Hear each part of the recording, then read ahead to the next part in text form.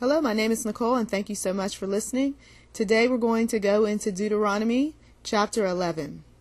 In this scripture, we're talking about loving and obeying the Lord. So please do take a moment to go to Deuteronomy chapter 11. And let us begin reading. Love the Lord your God and keep his requirements, his decrees, his laws, and his commands always. Remember today that your children were not the ones who saw and experienced the discipline of the Lord your God.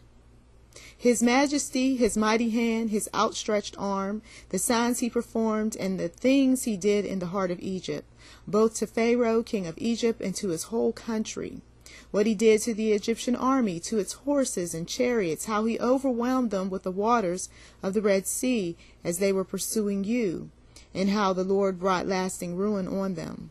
It was not your children who saw what he did for you in the desert until you arrived at this place, and what he did to Dathan and Abiram, sons of Eliab the Reubenite, when the earth opened its mouth right in the middle of all Israel, and swallowed them up with their households, their tents, and every living thing that belonged to them. But it was your own eyes that saw all these great things the Lord has done. Now let me stop right there.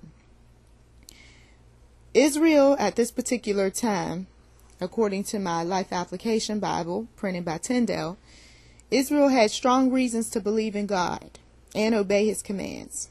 They had witnessed a parade of mighty miracles that demonstrated God's love and care for them. Incredibly, they still had trouble remaining faithful. Because few of us have seen such dramatic miracles, it may seem even more difficult for us to obey God and remain faithful. But we have the Bible, the written record of God's acts throughout history. Reading God's Word gives us a panoramic view of both the miracles Israel saw and others they didn't see. The lessons from the past, the instructions for the present, and the glimpses into the future give us many opportunities to strengthen our faith in God. Now that I've read this, I've set you up for what it is that God is using me to speak to you about. It is time to record your history. Whether it's your personal history, your journey with God, your family history, your work history, the triumphs, the failures, your relationship. It is time to record your history. Lessons from the past, instructions for the present, and glimpses into the future. It's not good enough just to read the Bible. The Bible, for some people, they're reading it, but they're not able to comprehend how the Bible connects with their lives. They need something additional to help them. Whether it is someone to sit down and explain the scriptures, or experiencing some things for themselves, or listening to others' testimonies. They need to make the Word of God real in their lives. You see, when I read this, I jumped right into it because I wanted people to listen to it. And just listen. Some of you all immediately could connect to some of those things because you know how to take scriptures and apply them to your lives. But others heard it. Okay, what's the point? And if it's not good enough, then I think I'm going to click to something else that's going to suit my situation a little better. I understand. Some people are very much ready to just go about and look for only the things that apply to them. But you see, even if you don't feel like recording your family history, and even if you feel like the scriptures have nothing to do with your life, they just might have an impact on someone else's family history, biblical history, work history, spiritual history, whatever it is that you have to offer. It may not seem like much. These stories in the Bible may not seem like much. The fact that God did what he did to people long ago, brought them through, made good on his promises, may not seem like much to some of you all. But I will tell you that someone in your group, it just might bring them to tears. It just might bring them to repentance. It just might save someone's soul. A story that doesn't mean much to you might be gold to someone else. I'm learning this as I record history, as I note down things, whether it's dreams, things that happen in childhood, other people's accounts of their own personal experiences, things that I've noticed in the scripture, articles that I've written about all sorts of subject matter. What I'm learning is that it may not mean that much to me while I'm writing it, but I will tell you that somebody out there, it means a whole lot to them. A whole lot to them. The story that we read was a reminder of all the things that God did for people thousands and thousands of years ago. But what you can do is you can plug in your story when you're talking to individuals and talk about how the love of God and his love for you, because you did listen to him and you followed through with what he said, is why you got A, B, C, D, E, F, and G. Going back to the scripture in the very beginning of chapter 11 in Deuteronomy, love the Lord your God and keep his requirements. Is that some information that might be able to help some members in your family? Is that something that you could note down in some family history? Is that something that you could be able to show and prove to someone who's wayward in the faith? Is that something that might be able to benefit someone coming along? Somebody needs to hear this message, because see, you're reading the scriptures, but you're not able to digest them in a way that will help yourself and others. But you can do it if you continue to read and if you continue to look for the gems in the scriptures. If you continue to take what you've learned and apply that information to your life, I guarantee you will be able to experience what it is that God wants you to experience in those words that he gives you.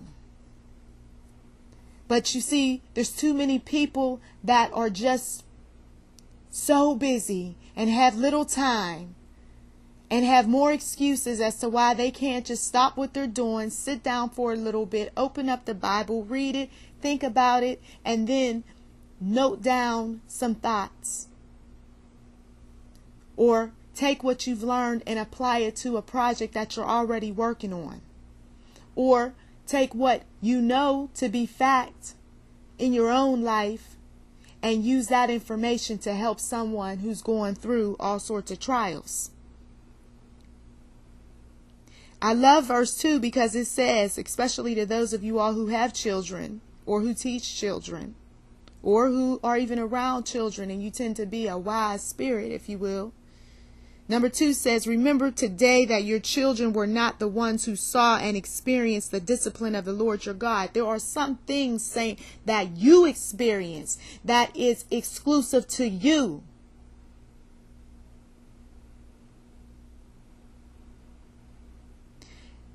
You can be the eyewitness.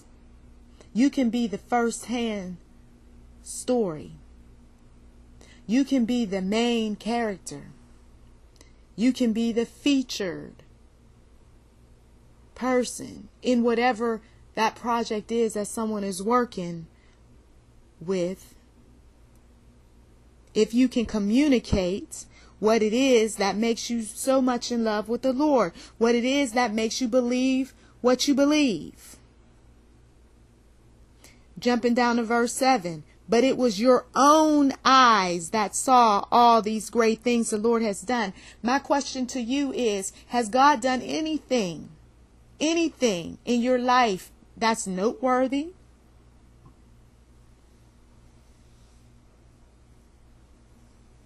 Do you recall anything Anything that you saw with your own eyes, not with your mother's eyes, not with your father's eyes, not with what the church said and the minister and the choir and your friend and her belief in God and his belief. Can you literally just think back to a time in your life where God impacted you so much that you can say, I know that God exists because I received, and then you fill in a blank. Or I know that God was working with me through this situation and that situation because, and then you fill in a blank. Or I know it was nothing but God when I prayed for so and so and this happened. My Jesus, my Jesus, my Jesus.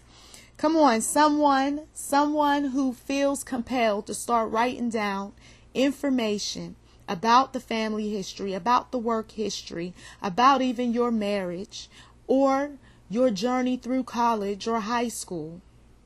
Take heed to this message, because God, just like he knocked on my heart and told me that I needed to pin some things down and get some photographs together, he's going to do the same for you. It wasn't a happenstance that you came across this message. Oh, you thought that we were just going to talk about Deuteronomy 11 in such a way where it was just going to be some, information to keep in the back of your mind, and somehow you'd figure out how the lesson applied to whatever you're going through. But what this does is it opens up a thought process that challenges you to use your spiritual experiences to minister to other people outside of the traditional way. That is, going up to people and talking to people and telling them or asking them, are you saved?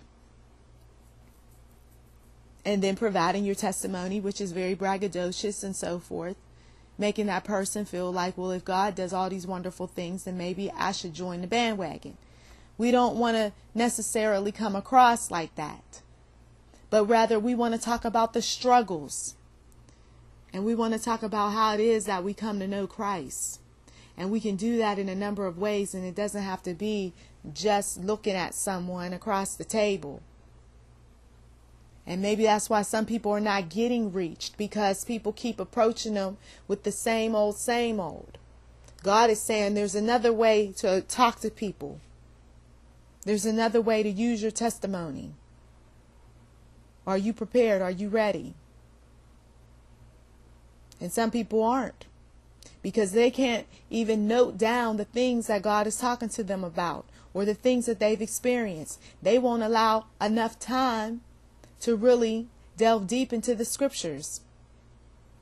They won't sit quietly long enough to hear what God has to say. But yet they are angry or jealous or bitter or finding fault in other people who are able to do that. And God is telling you that you are not right for doing it. For some of you all, you're upset that this one can write a PDF a book, or this one, or electronic book, ebook, or this one can write a printed book, or this one can do audio recordings, or this one knows how to upload all sorts of cool information on a blog or social networking page. God is telling all of us who are believers to do something. There's nobody who is a child of God who is not doing something for him. Whether you are caring for life, cultivating life, talking on the phone to people who are struggling,